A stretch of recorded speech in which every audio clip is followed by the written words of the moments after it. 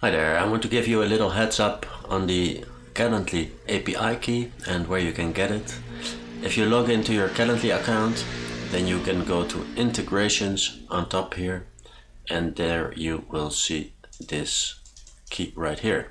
Just click copy and then you can paste that key right here, and then you're all set up.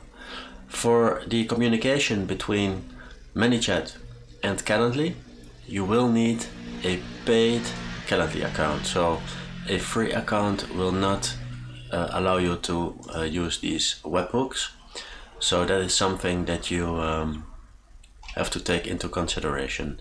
We of course have created all the programming which you can just use by clicking a really simple button somewhere here in agenda.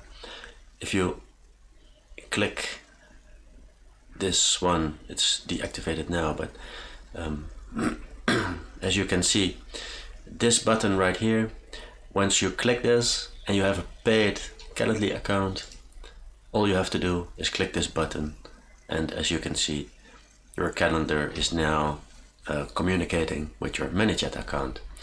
So that's all you need to do, but it's important that you know that that's what's needed. See you in the next video.